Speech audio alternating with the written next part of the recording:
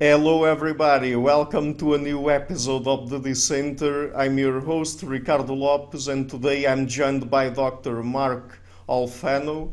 He is Associate Professor of Philosophy at the Delft University of Technology and the Australian Catholic University. Dr. Alfano uses tools and methods from philosophy and the sciences to explore topics in moral psychology, epistemology, and digital humanities.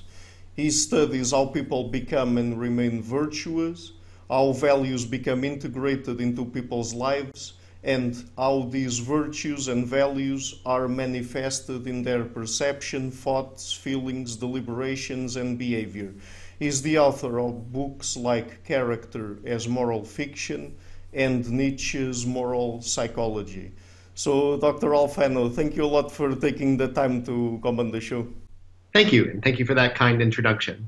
Oh, it's my pleasure. Okay, so I mean, we're going to talk, I guess, mostly about virtue ethics today. And I mean, whenever I think about virtue ethics, I associate it with people like Aristotle. So sometimes it kind of feels like it is too far back in time, and nowadays people tend to be more Kantian or utilitarian or Rawlsian or something like that. So, I mean, taking into account the fact that nowadays we can also study morality through science, what would you say is would be a modern account of virtue ethics? Great. Yeah, so I mean, Aristotle is one way of thinking about virtue and character. It's not the only one. There's other ancient traditions dating back to Confucius and Mencius, and there's also been sort of a tradition of thinking about what makes for a good person, across the world in basically every culture since there's been reflection about human behavior. But I think you're right to point out that talk of virtue can seem a bit old-fashioned or stodgy. I guess one thing that I would say right off the bat is that it's not clear to me that talking about virtue is somehow incompatible with talking either about principles or about rules for behavior or about well-being. So the traditional opposition that we graduates in Introduction to Philosophy of like deontology, consequentialism, and virtue theory as being like a choice that you have to make. You have to pick one and discard the other two is probably not on the right track. But that being said, there are differences in emphases, and life is short, and we can only study so many things at a time. So when I think about virtue, I tend to follow this idea that comes out of Philip of Foot, that the virtues are whatever dispositions people need in order to thrive and survive in the communities and societies that they find themselves in. And since different people have different dispositions and find themselves in different roles and find themselves in different communities, there will be some variability in what dispositions they need, therefore in what virtues are sort of appropriate for them and their circumstances. But in all cases, there will be at least some qualities, characteristics, properties, dispositions that are suitable for a given person in a given context. And those would be the virtues for that type of person. Mm-hmm. I mean, and can we define virtues generally? I mean, would there be any set of universal virtues or not? So if you think of virtues as indexed to the needs that people have in order to thrive, then if there are universal needs, there will also be universal virtues. So if there are some things that everyone's going to need, no matter what kind of person they are, no matter their circumstances, then the dispositions that answer to those needs would be the universal virtues. And then in the case of needs that are specific to different types of people or specific to people in certain communities or roles, then there would be some relativity or some indexicality to the relevant virtues in those cases. Mm-hmm. I mean, when it comes to ethics and morality, we have this very, very contentious question about if morality is relativistic or not, right? Because I mean, with the scientific tools that we have nowadays, like for example, studying morality from an evolutionary perspective, or in experimental psychology and social psychology, I mean, isn't it the case that we both have conflicting moral intuitions from an evolutionary perspective, and also we sort of acquire the moral norms of the society that we grow up with, at least to a certain extent. So what I'm trying to say here is that if we were to define morality or objective morality as something that is universal or that everyone would agree on, or something like that, then I mean, we would have a difficult job doing that, or am I wrong? So if you want universal agreement about every single proposition, then it's pretty clear that that's not in the cards. But that might be too much to ask for. In my book on moral psychology, I argue in the 5th chapter that there's actually much more agreement between communities about what's morally good than there is within communities.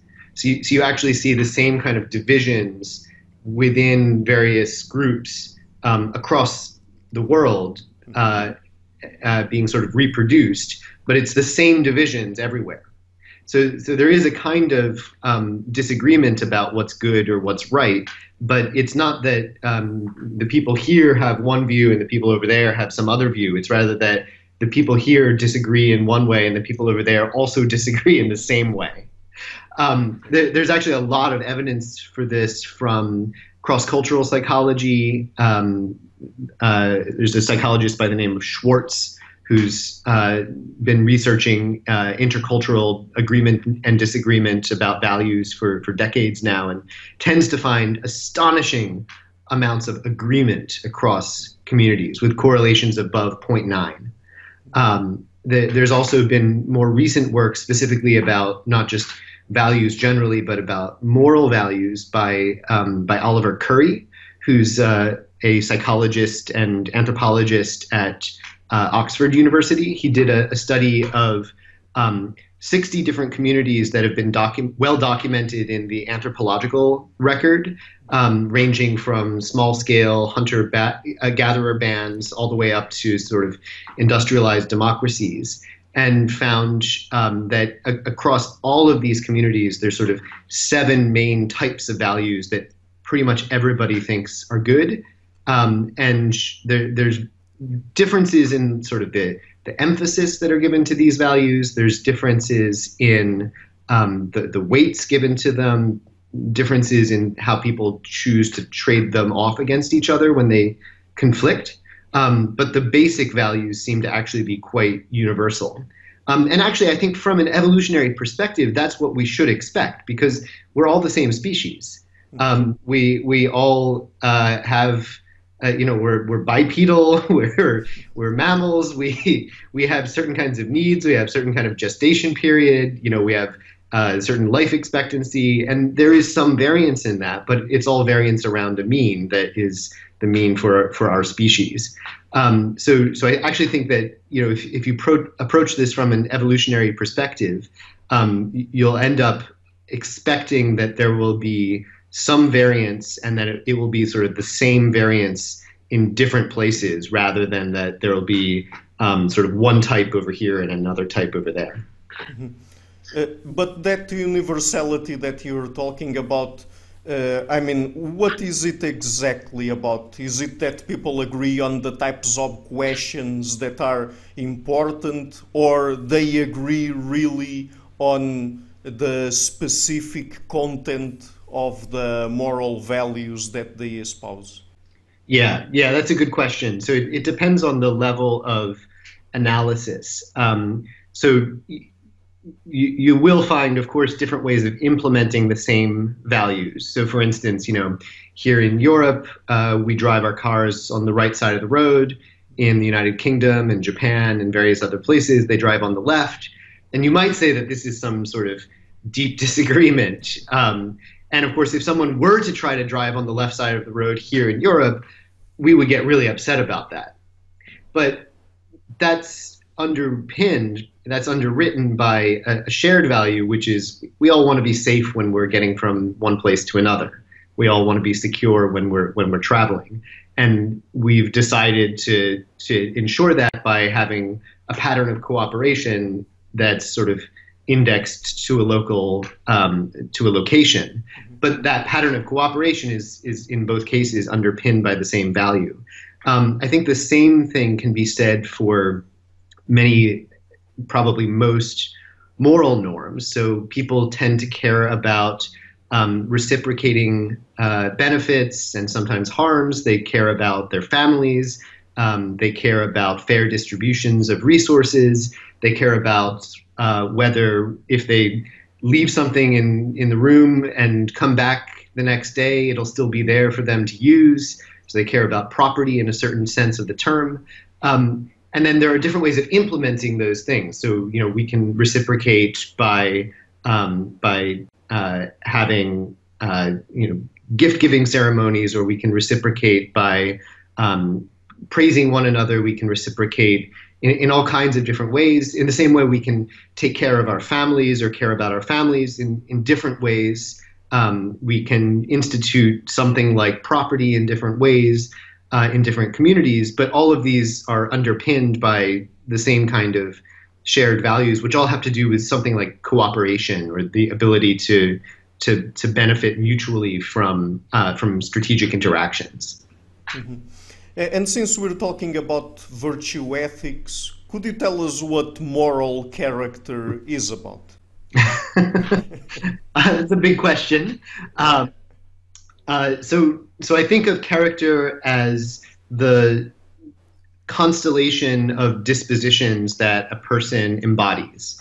And so their character will involve a set of ways that they're disposed to think, feel, decide, and be motivated in a wide range of circumstances.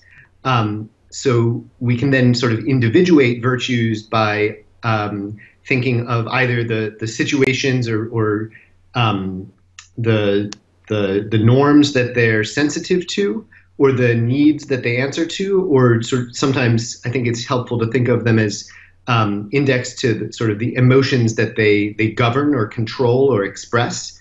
And that's an idea that dates back at least to Aristotle.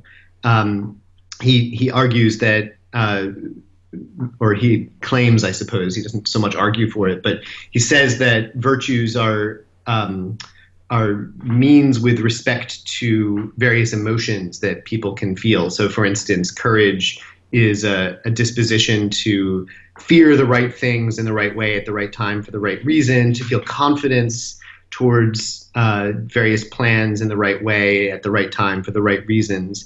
And if you think of other emotions like anger, contempt, disgust, compassion, whatever they might be, each of these is going to be sort of the sort of thing that you can be disposed to experience and feel towards the right things at the right time for the right reasons, and so on.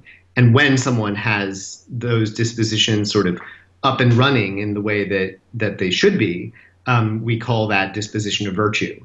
And when it's malfunctioning to some extent, we might just say it's a quirk, or that if it's malfunctioning a lot, we might call it a vice.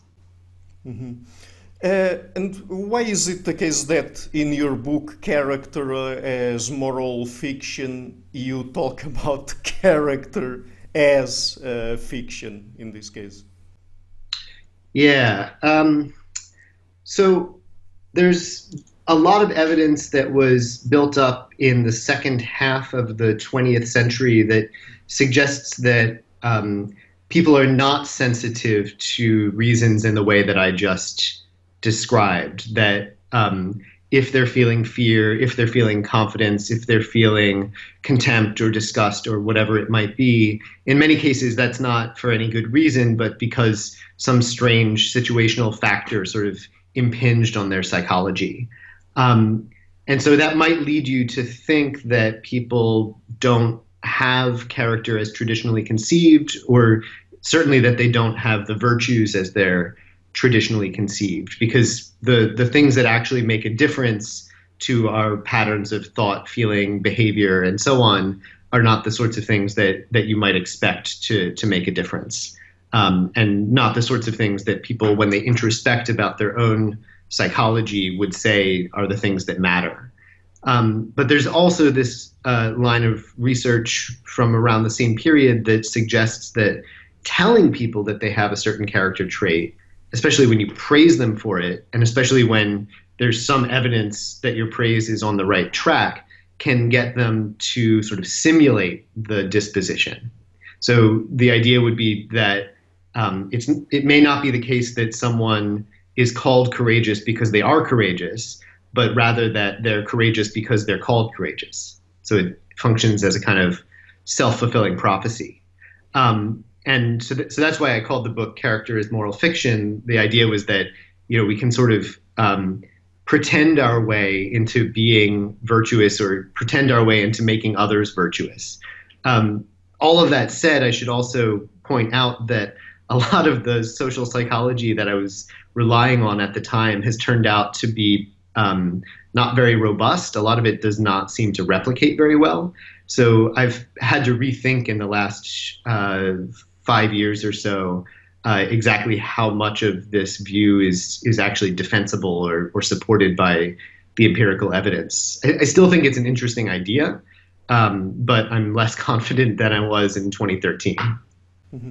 And how did your view change since you published the book and since we went through this sort of replication crisis in social psychology? Yeah, so one thing to say is that social psychology is not the only field that's having a replication crisis. Sure. There seem to be issues about replication and reproducibility in many of the social sciences and also many of the hard sciences. Neuroscience looks like it's in pretty bad shape. And most recently, I've been looking at the field of machine learning, and it looks like less than 10% of published studies in machine learning can be reproduced. So it's a total mess across the board. But as you say, social psychology was hit pretty hard by this, and was one of the first areas to be hit by this. It all sort of got kicked off when Daryl Bem published a paper suggesting that people could see the future, arguing for a kind of parapsychology or supernaturalism or something. This was published in a peer-reviewed major journal in the field, and people said basically, if that's the kind of thing that meets our standards, then our standards aren't good enough. And since then, there's been a lot of work to try to raise those standards. So, for instance, the folks in the Society for the Improvement of Psychological Science, called SIPS, have been doing a lot of really good work. And then the folks associated with the Open Science Framework, OSF, have been doing a lot of really interesting work. One of the most impressive projects to come out of this kind of crisis is the set of papers, I think there's 3 of them so far, called the Many Labs Project, where instead of running 1 to 6 small-scale experiments at one location, people are collaborating across dozens of lab groups to try to get like a large representative sample that's actually adequate to examining the questions that people want to ask. And the many labs papers have shown that approximately 1 in 3 studies in social psychology can be reproduced successfully. That's not great. But personality psychology has actually done a lot better. So I forget off the top of my head what the exact number is, but the majority of papers, the majority of studies in personality psychology do actually replicate. So this has sort of forced me to go back and say, well, I thought that a lot more was attributable to the situation than to the person. But that was based on research that doesn't hold up. So maybe actually I had it exactly wrong. And there is something to this idea of individual differences. There is something to this idea that people have sort of robust dispositions to behave and think and feel in various ways. And if that's the conclusion that you draw, then actually virtue ethics and virtue epistemology look a lot more plausible, and you may not have to go with the sort of self-fulfilling prophecy argument that I had in my 2013 book. Mm-hmm. When you talk about moral character, I mean, I'm not even sure if this is the best way to phrase the question, but are you focusing mostly on people's sort of psychological traits or on how they behave? And I'm saying that I'm not sure if this is the best way to articulate the question, because it doesn't even make much sense to me to separate something that is occurring, let's say, purely in people's minds from their actions.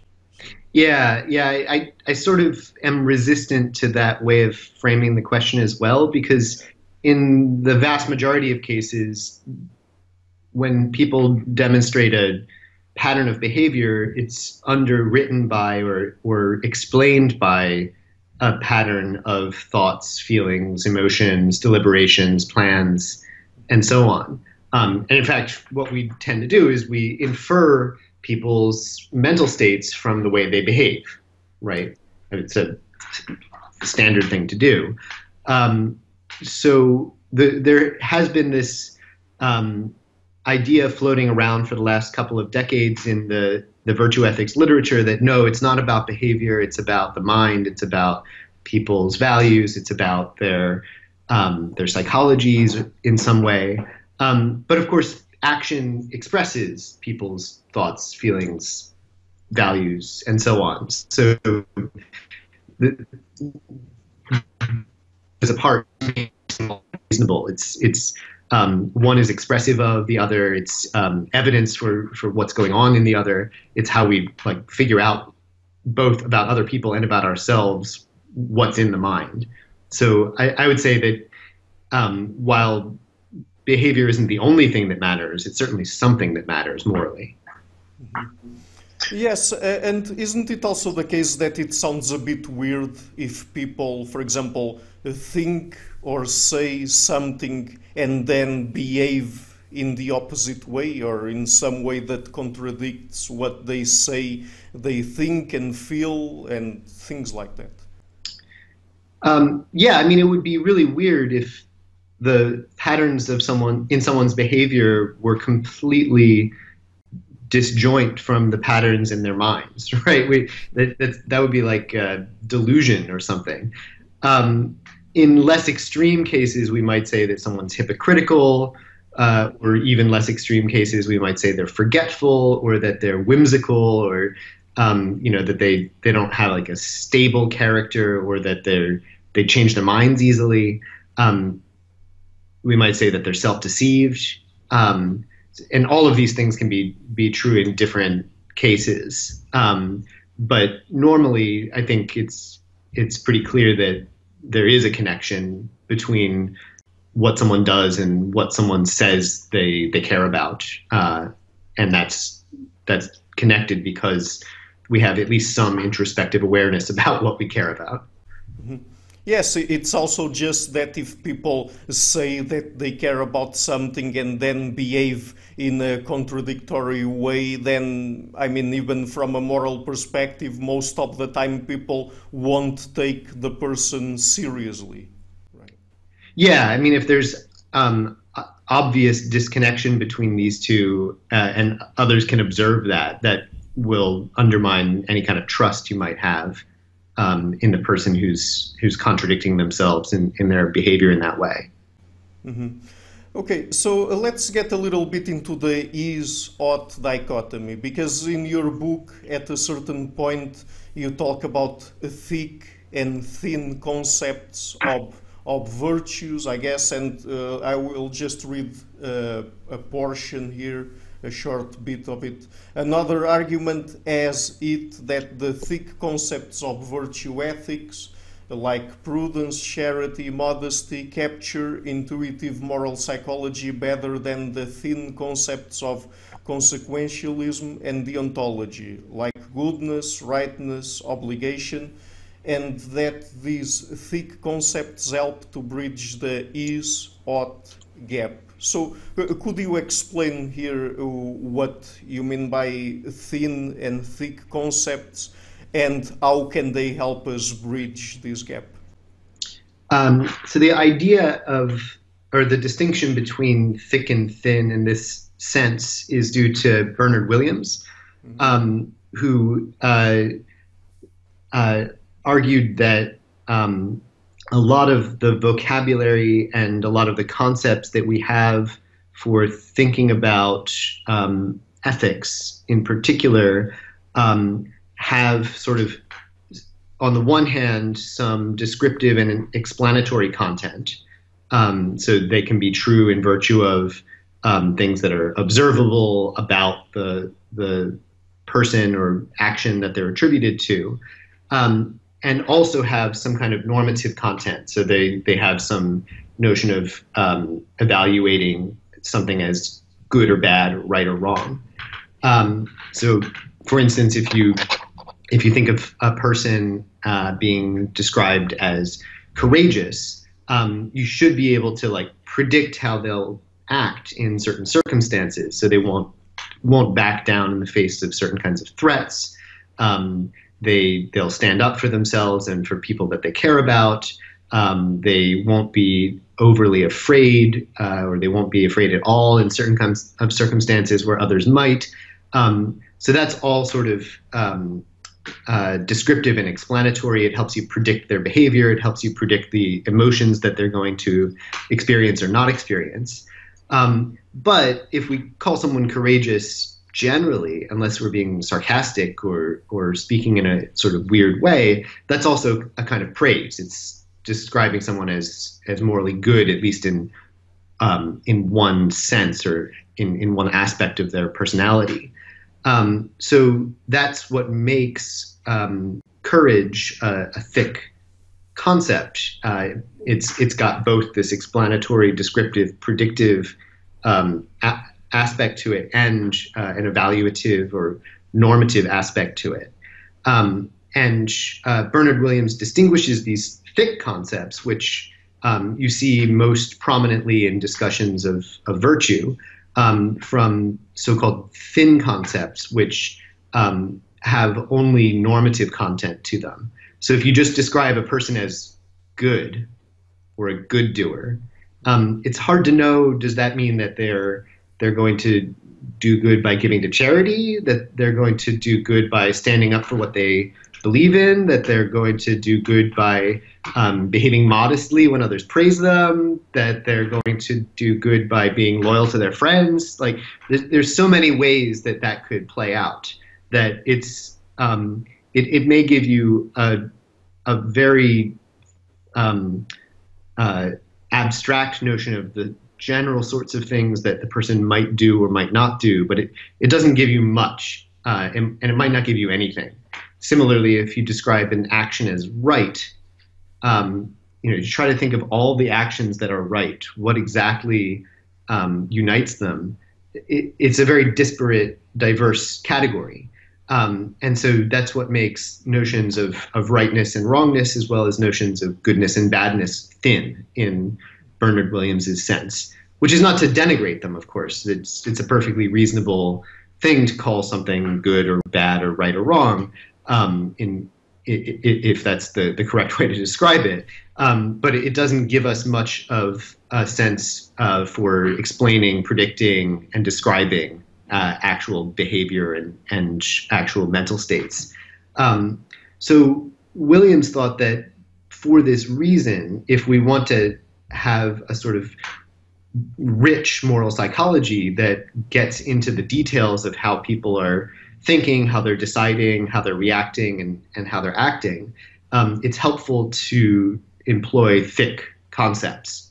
And this is associated with the so-called is-ought gap, because when people talk about the is-ought gap, they'll usually associate it with a passage from Hume, where he says you essentially it's not so easy to infer an ought from an is than one might think.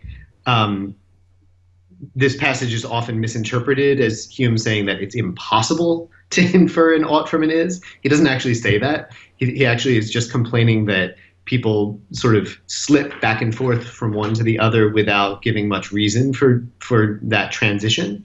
But Hume is definitely right that it's not straightforward how to get between these two things. So, if I say like, climate change is occurring, that doesn't mean that climate change ought to occur, right? So you don't want to infer directly from an ought to an is, unless you think the world is already perfect. And similarly, you don't want to infer from an is to an ought not either, at least not every single time, because things are not as bad as they could be either. What's nice about thick concepts is that they simultaneously say something about how the world is, and because they have this normative aspect as well, express some attitude about how the world ought to be. And that's why Williams thought that thick concepts are useful for bridging this divide. Now, you might think that certain thick concepts are sort of malformed, that they have like the wrong normative valence associated with them. So, suppose you're skeptical that chastity is a virtue. You might think that, talking about whether someone's chaste or whether they have the virtue of chastity might seem to have empirical content, so it describes something about their attitudes and their actions, and then also have some normative content, but that normative content might not belong there. So there's still going to be problems moving back and forth between is and ought, even inside thick concepts, I think. But to the extent that you think you a set sort of rightly deployed, they will be helpful in bridging this divide. Mm-hmm. So, but isn't it the case that nowadays when people talk about the is-ought dichotomy or the is-ought gap, the is part tends to be associated with, for example, scientific data or facts or what we learn about what reality is, how the world works, and things like that. So, isn't it still difficult to move from those sorts of things to oughts or to moral values? Because, for example, earlier you were giving the example of, climate change is occurring or climate change is a fact. So, what should we do about that? Should we do something to try to tackle it? Should we just let it happen and see what happens then? Because it's not. You were talking about Hume, and he was saying how it was difficult to move from one place to the other. But it's still hard to do that, right? And it doesn't seem clear to me that there's any process or mechanism or anything in science or philosophy that forces you to go from a fact, for example, to a given moral value. I mean, if you accept a fact, you are not forced to associate a specific moral value to it, right? Yeah, I think that's right, but there are things that basically everybody cares about, and you can make certain kinds of moral inferences fairly easily by putting those presuppositions into hypothetical imperatives. So, if you think, I want to be able to look at myself in the mirror and not feel ashamed in 30 years. And I know that I won't be able to do that if I don't help in some way to deal with the climate crisis. Now I've got a very good reason to help do something about the climate crisis. So you're right that if I really just don't give a shit, if I don't care at all, then these sorts of things are going to have no claim on me. But fortunately, in the vast majority of people, those concerns are present. And because we have certain kinds, as I was saying earlier, because across communities around the world, people tend to share certain values and concerns, you actually do get, if not outright consensus, you get a lot of agreement about what ought to be done, at least in broad strokes. Exactly how to implement things, again, as I said before, there's lots of ways to implement the same shared values, but that doesn't mean that those aren't there. Mm-hmm.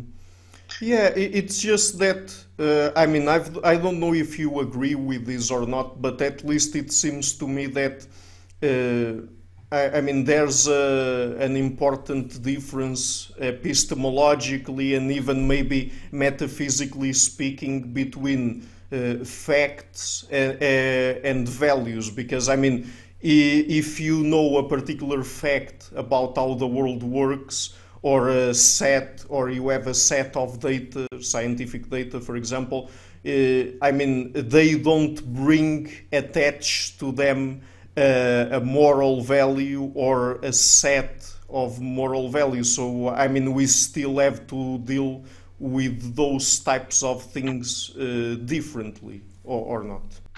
Yeah, I think that's right. So, when we talk about values, it can be a little bit ambiguous. One way of thinking of values is that they're attitudes about what's good and bad, right? So that would mean that, like, for instance, if I value health, then I evaluate health as good. So then a value would be something like a mental state or a motivational state.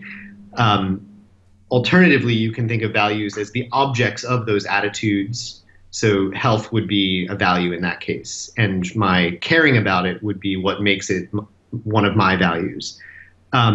Or you could say they're the sorts of things that we should care about, even if we don't. And one way to get from what we do care about to what we should care about is to ask, well, what would we care about if we were fully informed and we thought about it carefully and we had plenty of time to deliberate? That's a tradition that goes way back to in the history of philosophy, and there are various problems with it. But I think there's something to that approach.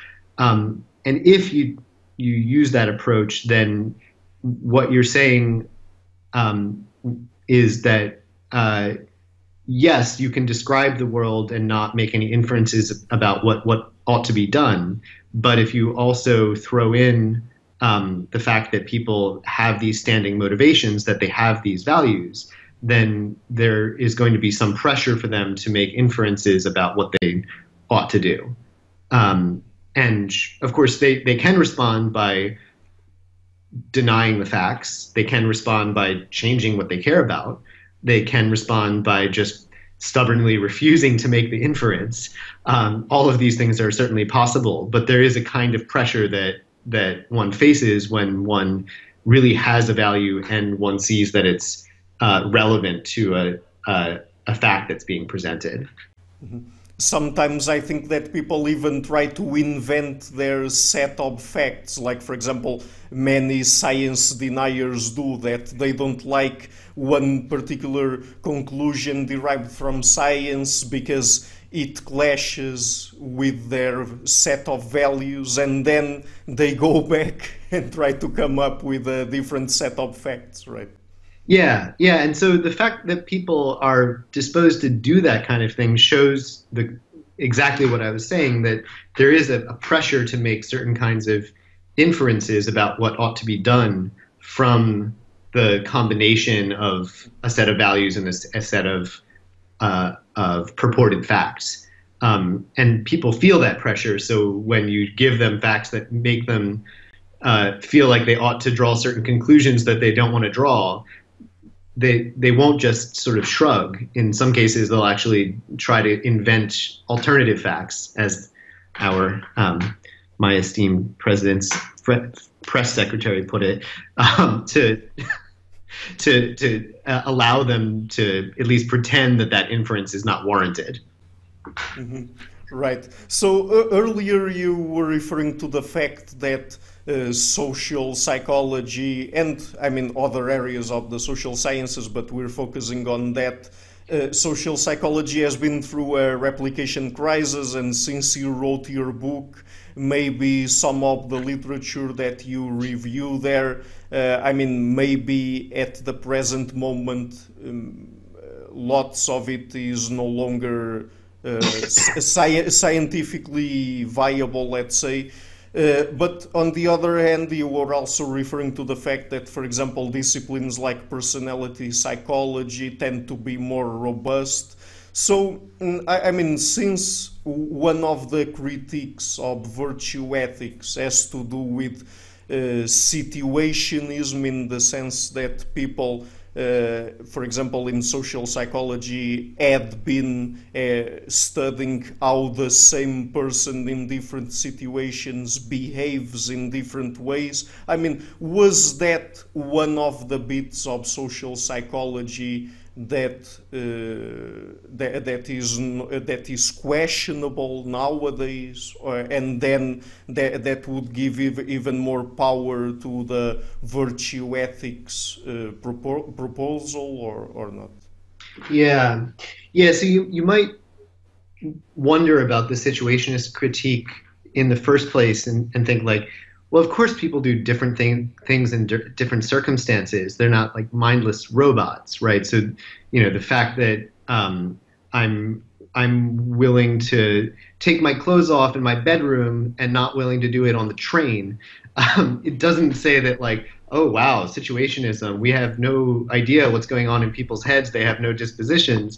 That would be like a really stupid inference to draw, right?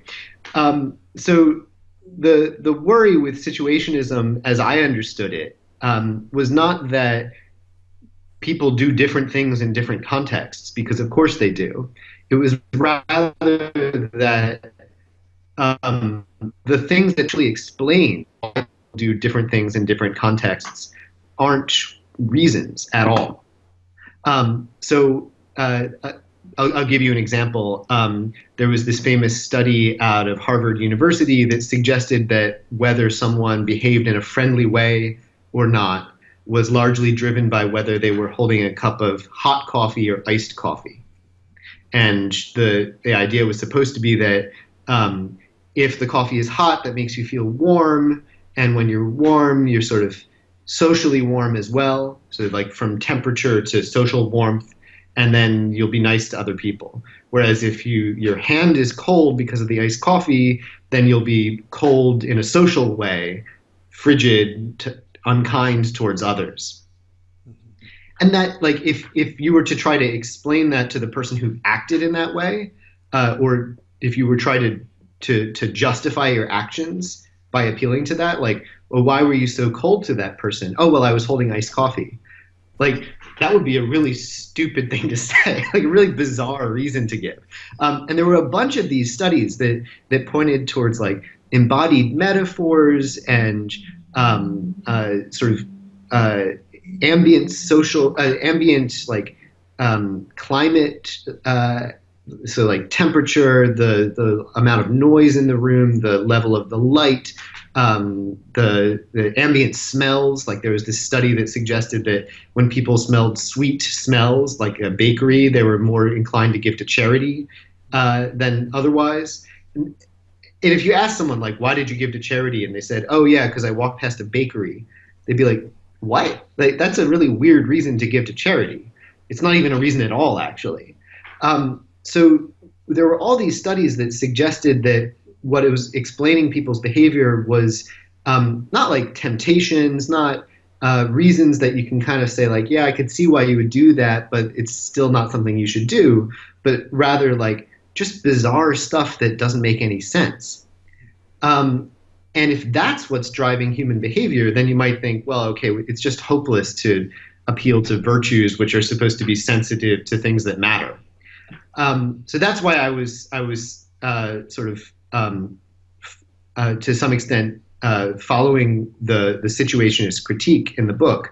Now, fortunately, the replication crisis in social psychology has hit exactly that line of research the hardest.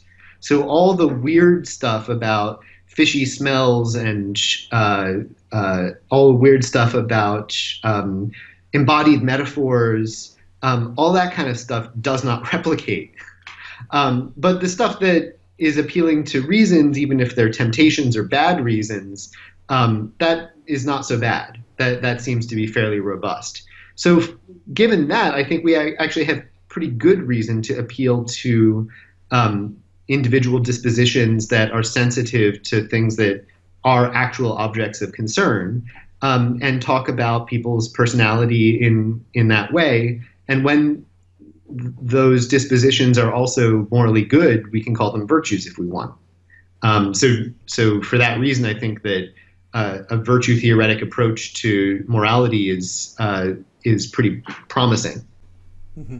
So does that mean that people's moral behavior is much more consistent than social psychologists were painting it before, in the sense that maybe people's behavior doesn't vary that much when they are exposed to different situations? Like, for example, if someone says that one of their values is to help the needy, I mean, maybe if people are exposed to a homeless person, I mean, that she will help her anyways, instead of only helping people that have a nice presentation, let's say. Yeah, I mean, so I wouldn't go so far as to say that you can explain all of someone's behavior in terms of their personality, but the evidence no longer seems to me to indicate that you can't explain much at all in terms of personality. So there does seem to be quite a bit of consistency within persons in terms of their patterns of behavior, but also their patterns of thought, feeling, and emotion. When it comes to things like helping a homeless person, I mean, it is going to depend on where you are. Like I spent 7 years in New York City, and if I tried to help every person that I encountered on the way from home to work, I'd never get to work. So it depends on how many opportunities you have. In societies where where homelessness is much less of a problem, you'll find, I think, a lot more consistency in that particular kind of context. In societies like in New York City or in California, where it's a huge problem, relying on individuals to handle it seems to me to be the wrong way to approach it. We need broader systemic changes. Mm-hmm. So, I mean, if we take into account that people's behavior tends to be consistent, that they tend to have a personality that carries on during their lifetime, let's say, do you think that some effects from things like labeling and self-concept that you talked about in your book might still play an important role? Because I mean, if that was the case, then maybe it's a bit harder to change people's behavior, or not. Yeah. So as far as I know, there haven't been any large-scale pre-registered attempts to reproduce or replicate these studies of labeling, the sort of self-fulfilling prophecy effect that I mentioned earlier. So I kind of have to be a bit agnostic about that at this point. When I wrote the book, I was able to find a couple dozen studies that all pointed in the same direction, but I'm now older and wiser, and I'm not sure. Not sure whether that means that there was publication bias or whether that's actually a real effect. I still think that it's plausible and it's an interesting hypothesis that should be tested. But I'm less confident than I was before. It still seems to me that people's personalities and character do and can change over the course of their lifetime. So maybe not over the course of a few minutes and all the time, but people do change to some extent. And if that's right, we might want to know what accounts for it. One of the things that might account for it is that kind of social interaction. But as I said, I really don't know. And I mean, as a philosopher, do you think that there's any good proposal coming from philosophy suggesting the tools that we could use to change people's behavior, taking into account that most of it would be consistent throughout their lifespans? Yeah, I mean, so I recently finished up and published a book on Nietzsche's moral psychology that to some extent goes in this direction. So he has a sort of drive psychology, and he thinks that some drives, or maybe even most drives, are instincts, so that they're innate, which would mean that there's something that you're born with that is sort of hard to change, but maybe not impossible to change. And at the same time, he actually is the source of this idea that I mentioned earlier of trait ascriptions as self-fulfilling prophecies. So you might think, like, well, how do you put those two things together, right? If it's innate, then it's sort of stuck that way. And if it's a socially acquired self-fulfilling prophecy, then obviously it's not stuck that way. But what he seems to have in mind is that people have drives which are sort of standing dispositions to want to engage in certain types of actions, broadly considered or broadly described, and exactly how those get expressed, whether say an aggressive drive gets expressed by becoming a violent criminal or by becoming a very incisive arguer, will depend on the shaping influences of one's community. So you kind of get to have both of these things if you think that the way there are so many different ways of expressing the same drive or instinct that there's going to have to be some sort of shaping or constraining, and that shaping and constraining is done in large part by one's social interactions, including acts of labeling someone as having a certain disposition. So I think that that's a plausible story about how people end up behaving the way they do and how they have the sort of precise shape of their character that they do. But it's also quite speculative. And it would be really, really hard to research this in a scientific way, because you'd sort of have to randomize people to their upbringing.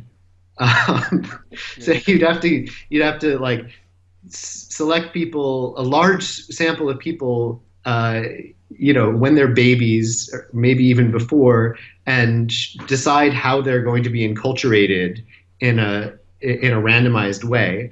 And probably that goes against research ethics, and probably you wouldn't get parental consent. And if you did, maybe those parents should have their children taken away. Um, so it may end up remaining a sort of speculative thing for that reason. But I do think that there's something to that idea. Mhm. Well, I'm just speculating, but maybe we could also find out that there are people with certain personality traits which render them more open to changing. Let's say, like I don't know if we just look at the big five, just in a principled manner, I would imagine that people that are more open to experience would be also more open to change because they like to be, or it's easier for them to get in touch with new and different ideas. I don't know. That's really interesting. Yeah, so that's actually something that comes up a little bit in Nietzsche as well. So he has this idea that there's a certain kind of second order disposition that people have. So some people are sort of more stable or more ossified in their dispositions. They won't change very easily or very much. And others are sort of more easily swayed. And both of those can be good or bad in various ways. I mean, Yeah. if you say ossified, that sounds kind of negative. If you say that someone is robust, that sounds kind of positive. And likewise, if you say that someone is whimsical or capricious, that sounds bad. But if you say that someone is sort of open, then that can sound good. But it does seem pretty plausible that there will be some variance across individuals in how open they are to change. There's been some research by psychologists, personality psychologists like Sanjay Srivastava at University of Oregon on, and Gerard Saussure as well, also at Oregon, on change in personality over the lifespan. Um, I'm failing to recall exactly what they have to say about what predicts how much someone changes. But there is evidence that people do change slowly, and not all of them, over the course of the lifespan. And there's also been some interesting research in philosophy on this idea. People talk sometimes about transformative experiences, so experiences that change the kind of person that you are. And most recently, there's a book called is it Planning for Changing Selves, I think, by Richard Pettigrew, which talks about what we can do in light of the fact that we know that we might change the kind of person that we are, how to sort of plan for being someone else.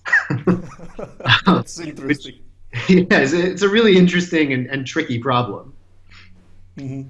Yeah, okay, so Dr. Alfano, we are reaching our time limit, so just before we go, would you like to tell people what are the best places on the internet and other mediums as well, if you want, for them to get in touch with your work? Oh, right, not the best places on the internet in general. No, no, no, no, no, no, no, for them to get in touch with your work. Yeah. Yeah, so I have a professional website, alfanophilosophy.com, and most of my papers are up there. I also have a Phil Papers profile where my papers are available. And of course, you can just email me if you want a copy of a PDF of something. Okay, great. So I will leaving all of that in the description box of the interview so that people can go and check it out. It's very interesting. So Dr. Alfano, thank you again for taking the time to come on the show, and it was a real pleasure to talk to you. Thank you, Ricardo. Hi everybody, thank you for watching this interview until the end. As you might have noticed, I've started this channel in February 2018 and have been putting out regular interviews with academics and intellectuals from a variety of fields. So to keep the channel sustainable, I would like to ask you to please visit my Patreon page and to consider making a pledge there. Any amount, even just $1, would already be a great help. Otherwise, and if you like what I'm doing, please share it, leave a like and subscribe to the channel. You can also support me on PayPal or Subscribestar. All of the links are in the description box of the interview. I would also like to give a huge thank you to my patrons and PayPal supporters: Karen Litska, Anne Blanchett, Perel Galarson, Lau Guerrero, Chantel Gelinas, Francis Ford, Hans Frederic Sunda, Brian Rivera, Lucas Stafiniak, Sérgio Condreanu, Jane Henninen, Ricardo Vladimiro, Craig Healy, John Connors, Adam Castle, Vega Guidi, Olaf Alex, Jonathan Wiesel, David Dias, Dr. Jerry Muller, Herbert Gintis, Rutger Voss, and Bo Weingart, and also my three producers, Isar Webbe, Rosie, and Jim Frank. Thank you for all.